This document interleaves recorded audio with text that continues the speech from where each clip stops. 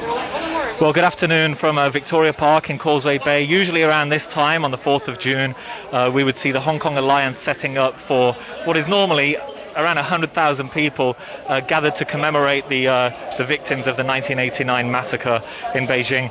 We've just been listening into a senior police officer describing how they have now locked down the park in light of this being deemed an unlawful assembly. They've also arrested this morning Chow Hang-tung, who we interviewed just days ago, for promoting the vigil tonight.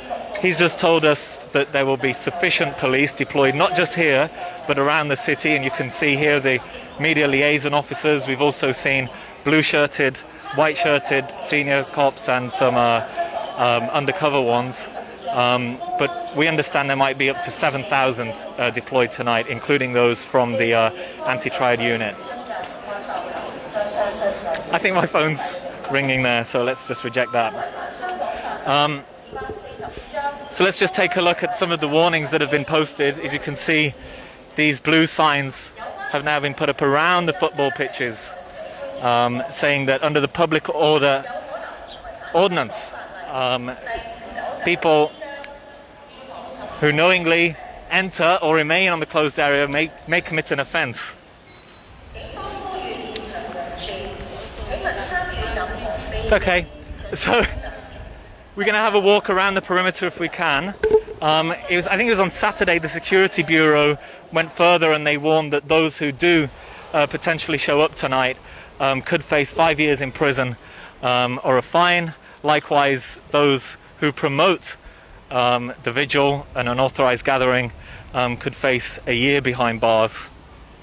Now, the police have cited COVID-19 as the reason for rejecting the rally, for not issuing a letter of no objection. Of course, that was the same reason last year. Over in Macau, they've also cited the security law. I think many are taking for granted that there may not be a vigil again in the future if you speak to many activists.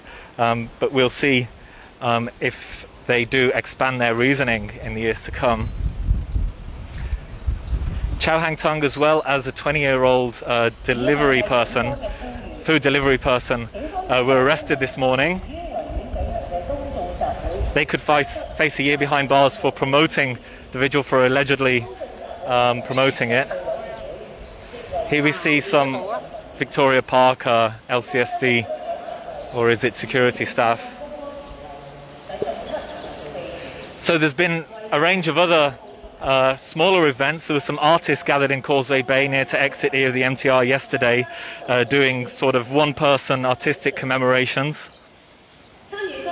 Looks like we're going to hit a roadblock here.